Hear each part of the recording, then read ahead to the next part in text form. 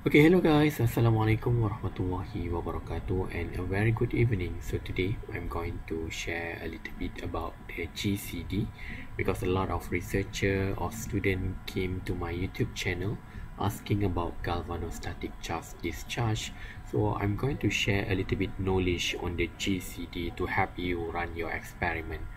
So first of all, you must understand in energy storage, when we are talking about GCD, supercapacitor divided into EDLC, pseudocapacitor, and also battery type. So the shape of GCD, if EDLC, you should get the triangle, very good triangle. If your material is pseudocapacitor, the triangle is only distorted. You can see the shape is distorted. And if you are studying supercapacitor, so battery type material, your GCD curve will have a plateau. So this is not very clear. You can see the example here. Okay, this is the very good example, a plateau GCD. So you can observe this kind of shape. So first remember about the shape and your material. That's the first important thing. Okay, before we get the shape, so what we're going to do, look at the GCD graph. I'm going to show you one, so hope you will understand. Okay, this is the software. So now I'm using Versa Studio instead of AfterLab Nova. So it's almost the same. So the important thing, the first thing, you should know the current. So by knowing the current, you can include the value and run your experiment, but you cannot know the exact value of current. First, you must actually list down your possible potential window that you got. Not the possible, you should list down the possible current density that you want to study. For example, in this case is 1 ampere gram, 1 ampere per gram. So normally in supercapacitor or supercapacitor, we are study 1 ampere per gram up to 10 ampere per gram. You can go lower to 0.5 ampere per gram or even higher to 20 ampere per gram, depends on you. So you already set your current density in ampere per gram, because current density is your current divided by mass. So it is a set value. You can set 1 ampere per gram, 2 ampere per gram, until 6 ampere per gram, or so on. Okay, then by having the current density, how we can get the value of current? Okay, so the formula is current density ampere per gram current divided by mass. So mass, you know your mass of your electrode mass. Okay, for example, my electrode mass is 0.0016 gram. So I set the parameter is 1 ampere per gram. So that's why my current value is 0.0016.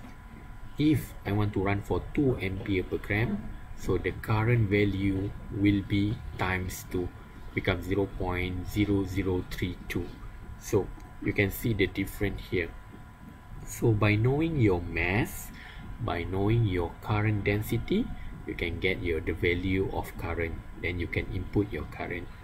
So that's the second step. First step, know your shape. The second step, know your current. What is your current by having the mass and also current density. Next is the potential window. So it depends on your cyclic voltammetry. If your cyclic voltammetry capable to achieve until 0.5 volt, so your GCD also should be capable to achieve 0.5 volt. So it is a compulsory. So let's look at the example.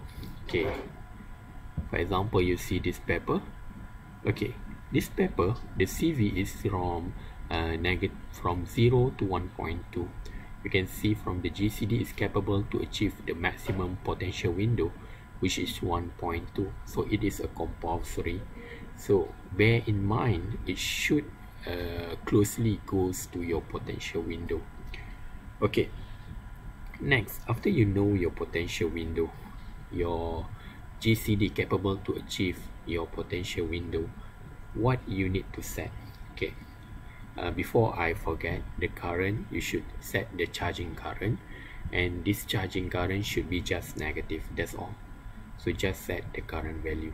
Okay, after that, when you set everything, you just run your experiment. It will start charging, and also it will discharging.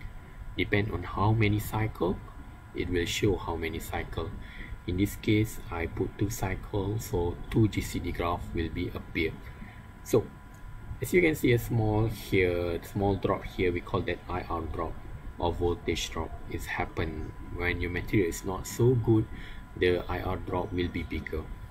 Okay, so I think if you face a problem regarding a weird GCD shape, you should go back to the basic. So what's wrong in your experiment? So if you follow the theory and the step by step, you should get the shape that you want. And so focus on the shape. If you study the carbon-based material, you should almost get a triangle. If pseudo capacitor, the triangle is a little bit distorted, and battery type, you can get a plateau. Okay, this is most accurate example. So I think that's all. Thank you very much. If you have question, please comment below. Okay, bye.